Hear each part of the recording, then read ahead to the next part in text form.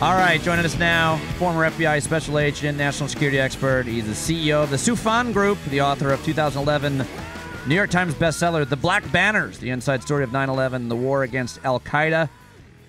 His new book, Anatomy of Terror, from the death of bin Laden to the rise of the Islamic State. A guy who I first pursued and courted professionally and then personally, and we've been together for a long time now. Ali Soufan is here, ladies and gentlemen. We're very excited to have you. Congratulations on your new book, Anatomy of Terror, from the death of bin Laden to the rise of the Islamic State. I had no idea you were even writing this book. Come on, you knew about the book. I just all of a sudden I got the book in the mail. I just get a book. I'm like, I thought we were friends. You would think that he would tell me. For all your audience, I have my phone, and there is a text message here where I'm talking to you about the book. See, in the FBI, we always keep our notes, my friend. Oh, I've heard. So yeah, so I have a memo here. Oh, you really do. I've heard that. Oh, well, before we get to the book, I've got to. This is the shitty thing about you releasing this book right now, that everybody that gets access to you to talk about the hard work that you put in this book, which is such an important, serious topic, has to ask you some kind of FBI related question. So I'm gonna make mine short. Is that annoying, or do you like waiting on it? No, definitely go ahead. I love to talk about this kind of stuff. Okay, just real quick. Well, can you just quickly text James Comey just to get so we can get a quick quote from him? Can you get us Comey? Really help us out. Can you get us Comey? He's not responding to my text. He's not. Anymore now. I heard somebody said they saw him puttering around in his lawn. I'm like, what does that look like the day after? All I want to know is if anyone has ever seen him dunk a basketball, because he's so tall. That's a good question. Do you think can James Comey dunk? Do you have any insider information on that? He used to be a basketball player, man. But you don't know if he absolutely. can dunk. I bet you he can dunk a basketball. Okay. He's 6'8". He doesn't even need to dunk. He just put his hand up. You were in the FBI. You still have friends. I've met a couple of them that are still in the FBI. What was the kind of feeling about James Comey within the FBI? Look, he's very well liked. Right now by FBI agents. Even right now, and I think a lot of people in the FBI were upset, and they were upset about his firing, not because he was a great director. They were upset about his firing because it was done in such a cowardly way. He fired the Apprentice, people in the Apprentice with more respect. It's not Gary Busey got better respect. Exactly. I mean, this guy is sitting in his L.A. office among his agents and his support staff, and he sees it on television. This is not the terribly insulting embarrassment. Absolutely. This is not the way the United States government works. This is probably the White House edition of The Apprentice. Right. And now I have to ask you about Robert Mueller, because I believe he was your boss when you were at the FBI. A great man. And I think Trump is going to realize that he made a huge mistake by firing Comey, because he got Mueller. And Mueller is a man with great integrity, great honor. I worked for him. I served under him. Mueller was the guy who led the FBI in one of our most difficult times after 9/11. He stood up for civil liberties and creating that balance between our civil liberties, our constitutional values, and the so-called war on terror of the Bush administration. I personally have a lot of positive experiences with him, operationally and tactically, but the one that I can talk about is the one that I already talked about publicly, torture. When we experienced what was happening in the so-called black sites, I spoke with FBI headquarters, and Robert Mueller was amazing. He supported us 100%. He said, we don't do this. And he pulled us out from that program. And later on, when we stood up against illegal wiretapping, Mueller and Comey were together, hand in hand, fighting against the administration, fighting against the White House. They actually left their resignation letters on their desks. Did they really? Yeah, before they went to meet George Bush. And then George Bush wrote about it in his own book. I did not know that. Yeah. Him and Comey, they wrote the resignation letters, left it on their desks, and they went to the White House to meet the president. And then the president, in his own book, said, I thought I'm going to have a Saturday night massacre on my hand, so I backed off. Well, he didn't have Jared Kushner advising him. I mean, so much has gone on throughout this, but my final question is about...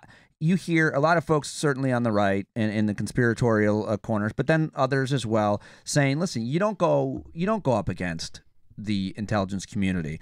Some people call it the deep state, which is ridiculous because there are, we don't have deep state. They have it in Turkey. We don't have it.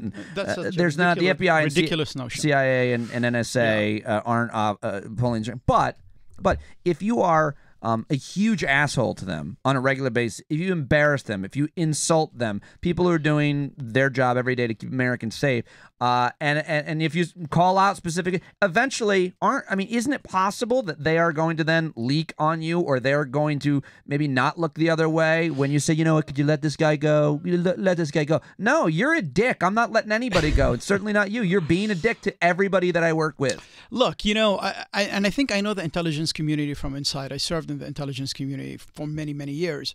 And I can tell you the men and women in the community are extremely professional, and they don't make the laws, they don't make the rules, they just follow them.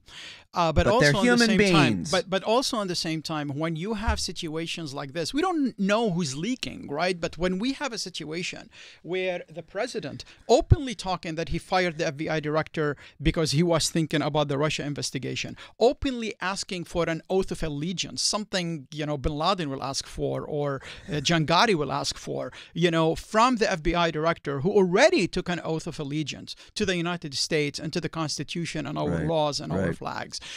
So when you have a situation where you refuse to give him the oath of allegiance, and then he tested you 2 days later or 3 days later by inviting you to the White House and asking the vice president and the attorney general to leave the room and say, hey, you know what, why don't you drop that case?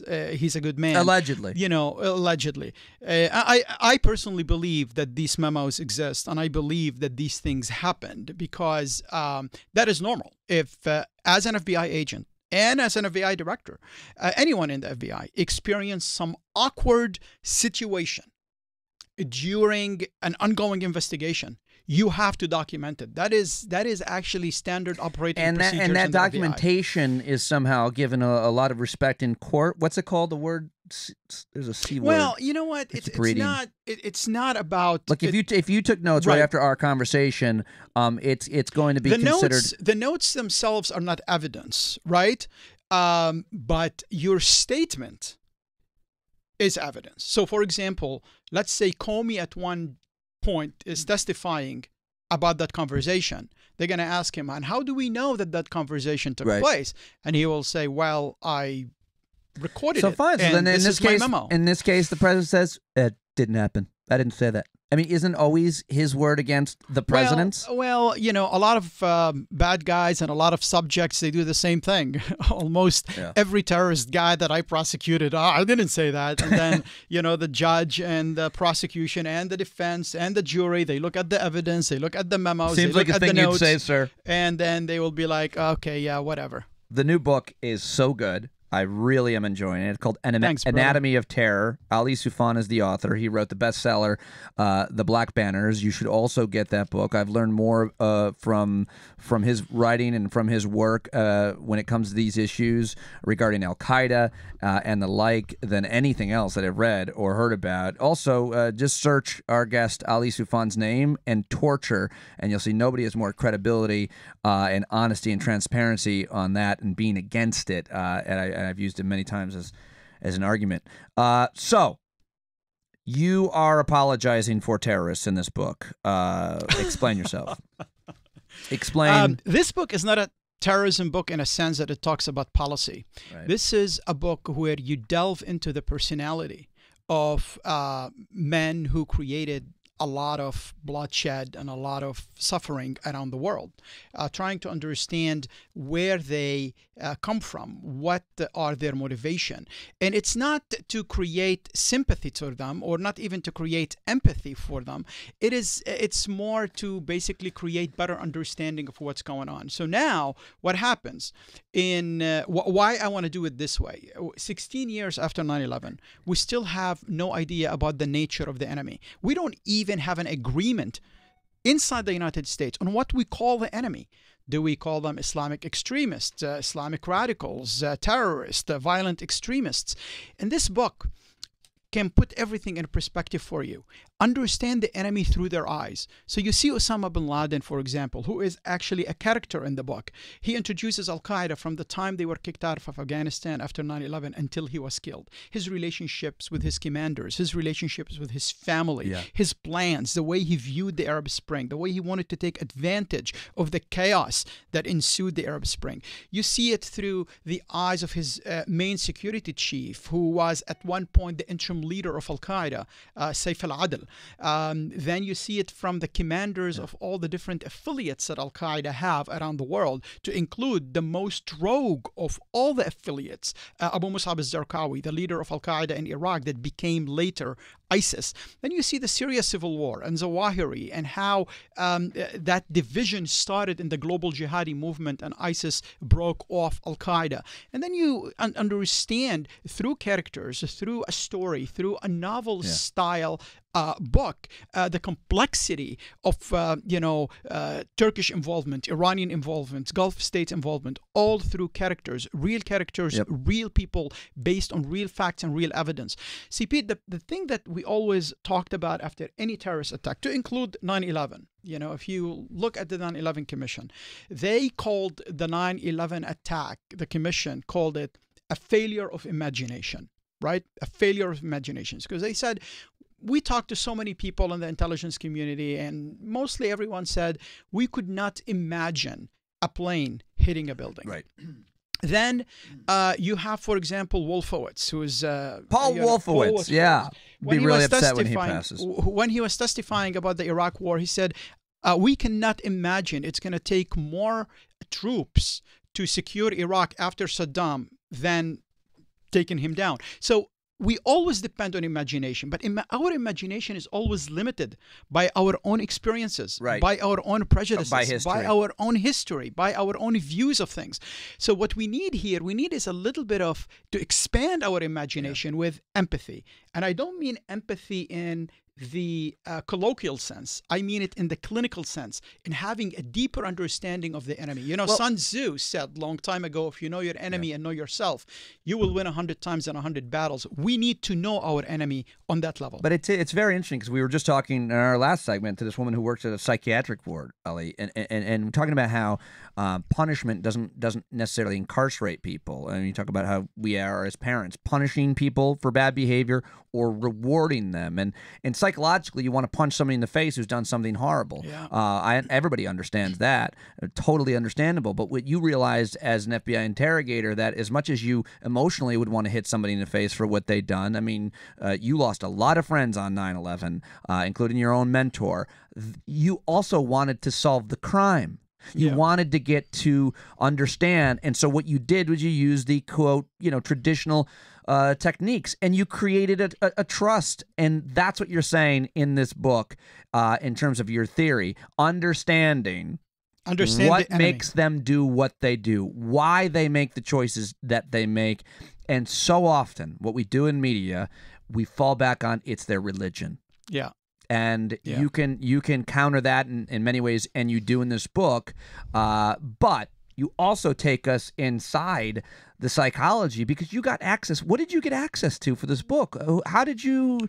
Well, you had you had Bin Laden's personal diary or something? Well, there are a lot of the documents that were found at Bin Laden's house. I read through hundreds and hundreds of pages of these documents. That's not public, though, is it? Yeah, they have been declassified. Really? They have been declassified by the U.S. government. Oh. And I was able to kind of like piece these things together. Looking for something to read my daughter. Yeah. So I looked at them. I looked at them as if I'm still in the bureau. I'm still on the job, and I'm trying to put the case together. Yeah. Or I was trying to go and interrogate that specific individual. So I put it, and then there are a lot of open source, a lot of news that probably is not widely reported. You have your own knowledge of how these groups function. So I actually took all these pieces of information that already exist and put it together in a way that the reader will finally get to understand the threat that we have been facing for almost 20 years. How come you get this threat, and people that, obviously that work with you and for you, that you respect, understand this threat, but so many of our, leaders don't, and obviously talking heads and microphones, and I mean, I can't imagine being you and watching cable news some days. Some jackass like me who just interviewed you goes on and says something. In that case, you'd probably like it, but I mean, some other jackass that doesn't know what they're talking about, arguing, for example, for torture, or arguing for this technique, or for invading that country. How come you seem to understand this stuff so much better than many of our leaders on both sides of the aisle? And I don't think it's about. Unfortunately, everything, to include national security, became political. So people go with the talking points of, that specific political party or the other political party. So, when you sit down with those guys behind closed doors and you have a conversation with them, I think some of their views are a little bit different than the views that they put publicly on television.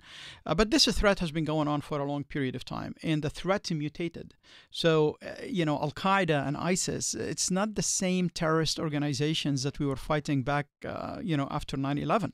Al-Qaeda mutated now and became a network, and they benefited greatly from the Arab Spring. So it's not an organization with a specific command and control like bin Laden had in Kandahar, Afghanistan before 9/11. Now it's a message, and that message has affiliates in so many different places around the world. Bin Laden, we talked, you and I, about this before, had 400 members of Al-Qaeda on the eve of 9/11. Today, Al-Qaeda in Syria alone has more than 20,000. Al-Qaeda in Yemen went up since the Saudi war in Yemen to about 4,000 to 5,000. New weapons, new recruits, everything you can imagine. Al-Qaeda in the Islamic Maghreb, which operates in North Africa and the Sahel region. They finally were able to put their tribal and racial affiliations aside, and all of them pledged bay'ah to the Arab commander in Algeria, Abu Musab Abdul Wadud, who is basically the regional leader of Al-Qaeda in North Africa. So it differs, and we're still, when we want to fight Al-Qaeda, we're still fighting an organization with the same tactics that we used back when Al-Qaeda was a totally different organization. I think what are those tactics? For many reasons. Military tactics? For many reasons. Our counterterrorism strategy continued to focus on military and intelligence. So basically, we use a drone, and we think drones are enough to limit the threat and to drown that threat. Well, drones are tactics. Drones are not strategy by themselves, right? So we need to basically widen our imagination in the way that we fight Al-Qaeda or we fight ISIS. Today, the biggest problem we have is cannot be solved militarily. The biggest problem we have is civil wars and geopolitical conflicts that's happening in places like Syria, in places like Yemen, in places like Libya, in places like Somalia. We need a political solution for these conflicts because Al-Qaeda and ISIS are benefiting from the chaos that exists in these areas. And only when you have a political solution, the appeals of groups like this will start to be weakened. So diplomacy is extremely important. Then we have to counter the message. We have to counter the narrative. The narrative is, the United States and the West is at war with Islam. These groups, they claim they are defenders of Islam. We need to show the hypocrisy of groups who claim they are fighting for the sake of Islam when they are blowing up marketplaces in the Muslim world, killing Muslims, blowing up mosques in the Muslim world, killing Muslims, beheading Muslims. They are battling other Muslims in places like Syria, in places like Yemen, in places like, Iraq. And we need to expose that. Unfortunately, especially with this administration, and instead of doing that, we say, we're going to ban all Muslims from coming here. So basically, we play into their playbook. Exactly. But the difference between Al-Qaeda and ISIS right now, what is their relationship? What are their missions? Well, we have to keep in mind that ISIS was a branch that came out of Al-Qaeda tree. right? So ISIS used to be Al-Qaeda in Iraq. Was it not co-founded by Barack Obama and Hillary Clinton? It's not true. Yeah, if you wanna believe that, there's a wiretap at the Trump Tower for it. We'd have to believe that as well, then, just to be consistent. Yeah. So Al-Qaeda in Iraq, Zarqawi. So Zarqawi was a leader of Al-Qaeda's branch in Iraq. They always had a problem early on because Zarqawi's views of how to conduct so-called jihad was different than Zawahiri and bin Laden. But they did little in order to control him.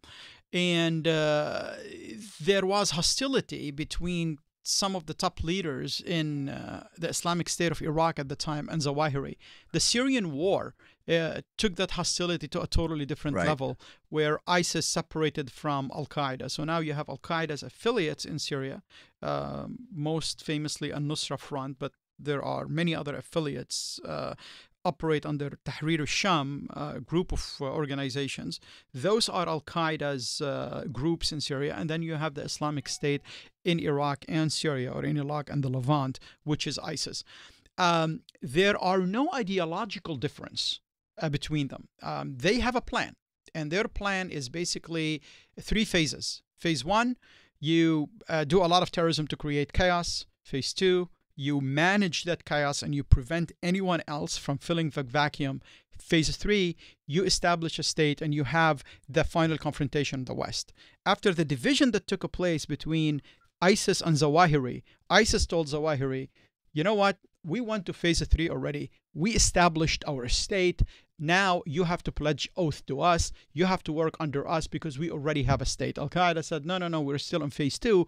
We don't want to establish a state. So now when ISIS go from a proto-state back to a terrorist organization, an underground terrorist organization, when there is no caliphate, when there is no caliph, when there is no state, and if there is no Zawahiri leading Al-Qaeda, because a lot of the hostilities focused specifically on Zawahiri, I can see a possibility of many people who are operating under ISIS today that they go back to Al-Qaeda. They go back to the mother organization. And I think Al-Qaeda is playing this big trump card, no pun intended here, in preparing Hamza bin Laden, bin Laden's son, to take over Al-Qaeda. So if Zawahiri steps down and Hamza bin Laden is the new leader of Al-Qaeda, another bin Laden is leading Al-Qaeda in a universe where the caliphate doesn't exist, I think we possibly can see a situation where the global jihadi movement is unified again under a bin Laden. Why do you think that? Who is Hamza bin Laden? How old is he? Hamza bin Laden is about a 27, 28-year-old. He was featured in Al-Qaeda's videotapes and propaganda tapes early on, saying fiery speeches and fiery poems in front of his dad. He is the son of bin Laden's favorite wife. She wasn't also his wife. She was also his advisor and his wordsmith and consigliere in so many ways. After 9/11, he was arrested with his mother. He was at the time about 13, 14 years old in Iran. And he was put in jail with, other members of Al-Qaeda, top leaders of Al-Qaeda. He was groomed by those leaders. He was pushed by his mother more and more to go on Al-Qaeda's path. And then when he was released from the Iranian jail based on a hostage negotiation deal with Al-Qaeda, bin Laden was anxiously waiting to meet him in order to prepare him and teach him himself to take over after him. But bin Laden was killed before he had the opportunity to meet Hamza. Recently, Hamza issued the total of 5 audio tapes. They were issued by Al-Qaeda's propaganda arm, As-Sahab. And interestingly enough, he keeps his father's tone and his father's message. Oh, really? He does not attack ISIS. He does not attack the caliphate. He considers all of them being followers of his father. And he loves to go back back to the traditional rhetorics of Osama bin Laden. You know, it's a fight against the Jews and the Crusaders, and we have to liberate the land of the two holy mosques, meaning Saudi Arabia. All these old narratives that were said by Osama bin Laden, even his messages to the American people, oh, you will never have peace in America until we have it in Gaza and in Palestine. These messages he's repeating, and I think Al-Qaeda is preparing him for a bigger and bigger role. He get married to the daughter of the number 2 person in Al-Qaeda, Abu Muhammad al-Masri. Abu Muhammad al-Masri has been, with Al-Qaeda from the beginning. He is actually still alive. He is a founding member. He masterminded the twin bombings in East Africa. He was actually involved with virtually every terrorist attack against the United States. So he's married into. Wow. It, yeah, and he's an Egyptian, so he can kind of Hamza bring together. No, the other guy, Abu Muhammad al-Masri. Yeah. So where is he now? Bin Laden's 27-year-old son, who you're saying is the heir apparent. We believe he is in the Waziristan, Pakistan area. Yeah, I mean, it's all really interesting, fascinating, and very important. But I think what probably a lot of people want to know is what threats are posed to Americans in America. Yeah. You could perceive, knowing nothing, that ISIS, you already talked about this, and Al-Qaeda are taking advantage of the chaos in Libya, as well as obviously in Syria and Yemen. And they're trying to establish this caliphate. And so if you think about it that way, maybe they don't want to spend their resources on terrorism in United States, or taking down another plane, because they don't want to be targeted by this new president, by the United States military. They think if they just operate the way they do, like, I'm just creating this narrative in my mind, and to hope that they don't attack us here again the way they have. Well, we need to be very careful not to repeat the same narratives that we stated before 9/11, and that's why we get caught off guard with what happened on 9/11. As long as these organizations are growing, as long as they have more members, more capabilities, their main goal towards the end is to have a final confrontation with the West and the United States. And you can see that in the book in reading each and every one of these characters. So we cannot just operate under the same way we operated after the jihad in Afghanistan, the Soviet jihad. These are mujahideen. They finished with the Russians. They're not going to attack us. Come on. We even supported them, and we even helped them. And then we had the World Trade Center bombing. And then we had the terror stop operation. And then we had the East Africa embassy bombings. And then we had the USS Cole. And every time it's like, but they are overseas. They're not going to attack home. We have to be very, very careful with this because these organizations, towards the end, their main goal, and especially under Hamza bin Laden, is to target the United States. And now they took advantage of the Arab Spring in creating back the network that was almost destroyed after 9/11. But one thing we have to keep in mind, and one thing extremely important to have to keep in mind, when do they realize that they reach the max in building the network? Then they're going to strike. Now, our intelligence and law enforcement community, they've been doing a very effective job. But we are in a situation where the terrorism landscape is changing rapidly. How? And then we need to be basically aware of all the changes that's happening overseas. We need to understand, as I mentioned in the book about all these characters, what is the threats, what is the motivation, what is the goal of these people, and have plans in order to be ready and not be caught off guard again.